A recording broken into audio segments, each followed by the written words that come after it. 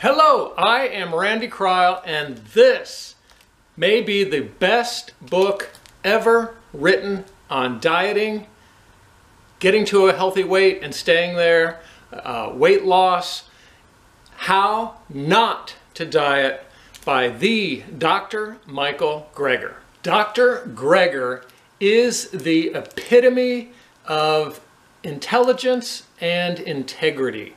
He started and runs a nonprofit called nutritionfacts.org. Pretty much everything you ever needed to know about nutrition is free on his website, on his YouTube channel, etc. All profits from all of his books go to nutritionfacts.org. His information is based on the best available science. I have been benefiting from Dr. Greger's YouTube videos for many years. His channel is amongst the best thing on YouTube. His book, How Not to Die, is fantastic. I've owned it for years, and when my PSA numbers went up recently to a suspicious level, I looked up the chapter on how not to die from prostate cancer, and within 6 weeks used his recommendations. My numbers went back well into the safe zone. Just a quick background. I am well over 10 years into a 100% plant-based diet. For approximately the last 3 years, I've done a very good job of being at a very healthy weight, kind of in the middle of my healthy BMI range. And after reading How Not to Diet, I realized there's definitely room for improvement.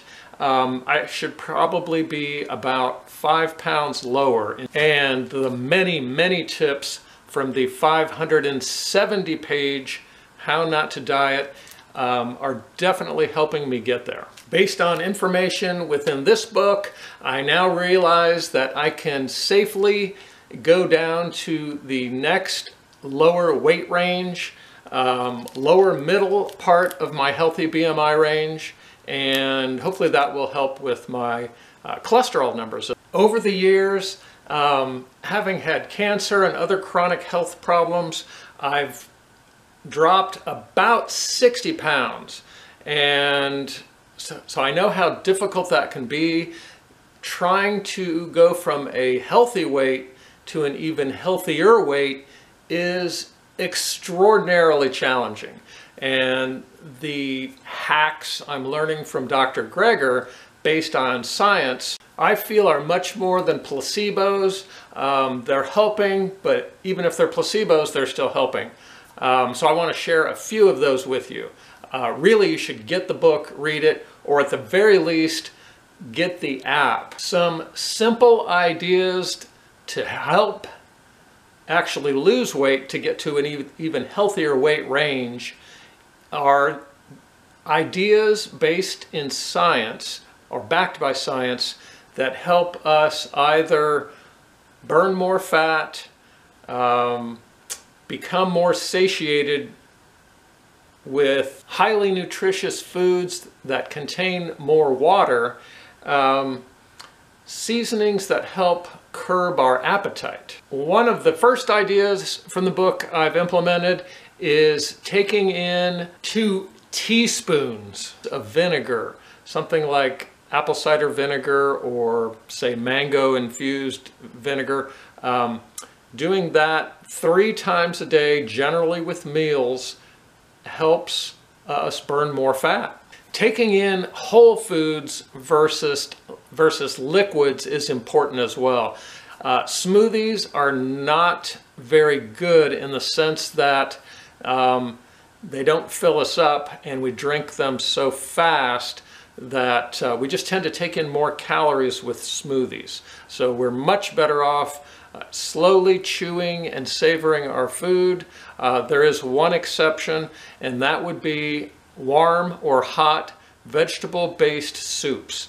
And one of the good ideas for that is to eat slowly with a smaller spoon. I'm learning to use smaller eating utensils, smaller bowls, smaller plates, and trying to eat more mindfully. Every day I'm taking in a couple tablespoons of ground organic flaxseed along with organic soy milk at least a couple times a day for many reasons, including metabolic health. Simply consuming a couple cups of water before each meal tends to help us consume less calories during that meal. Some common seasonings that help us curb appetite include ginger, about 1/4 of a teaspoon of each of these.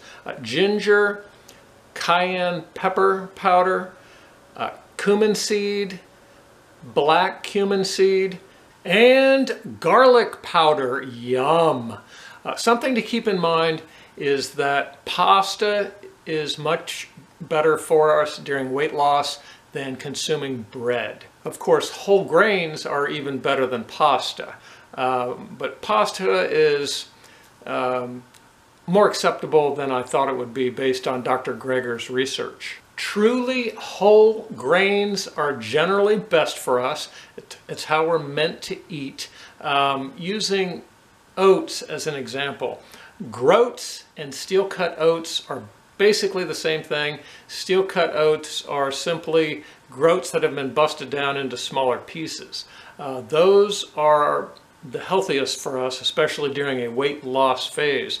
And rolled oats are less advantageous. Between meal snacks, a favorite for me is air-popped popcorn, but do keep in mind that each cup, which doesn't weigh much, still has 31 calories.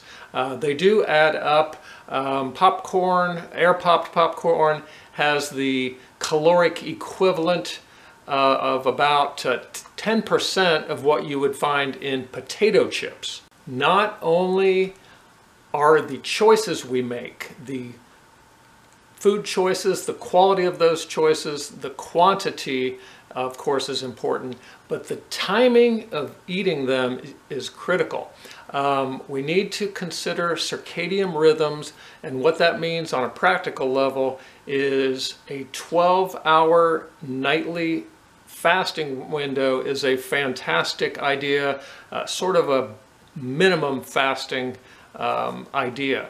And within the eating window, which would then be 12 hours of time for us consuming our food, it's best to consume the bigger meals in the morning. So bigger meal for breakfast, that's when I have my big salad generally. Lunch would be a variation of a salad, possibly it would be smaller in total calorie intake, but it would probably be a vegetable soup or a small soup with a salad, maybe a tortilla shell with hummus and lentils and salsa and tomato and chia seeds, or a portobello mushroom with hummus and vegan pesto and salsa and so forth. Delicious foods, but ideally a few less calories at lunch than at breakfast. My dinner would typically be oatmeal with some fresh fruit or frozen fruit.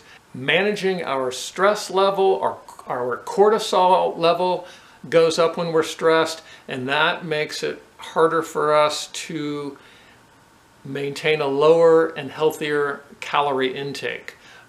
The ideal for most of us is about 7 hours of sleep each night.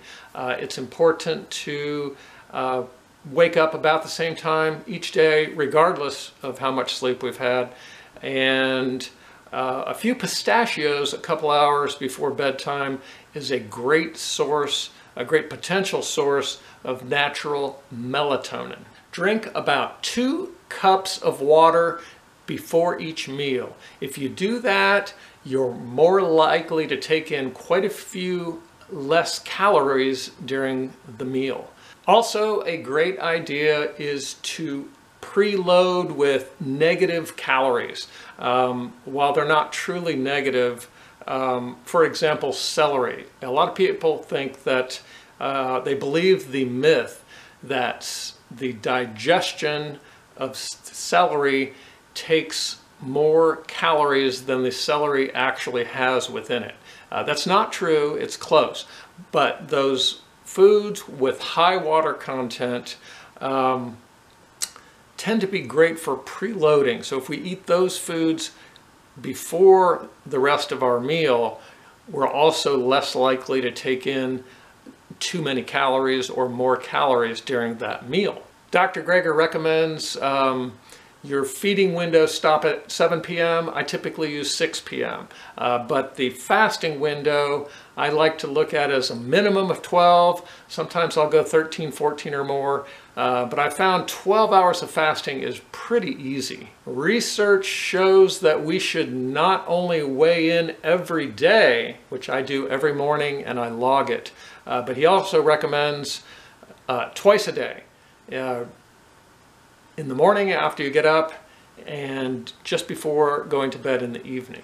Just keep in mind that Dr. Greger is not out to make any money off of anyone's pain, suffering, chronic illnesses, etc.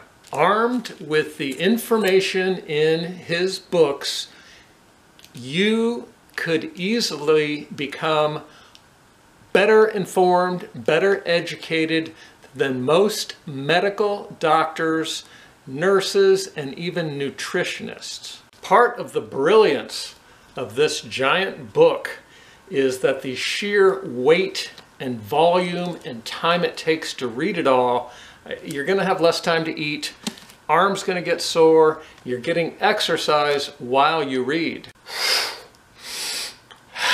Knowledge is power. Let's go!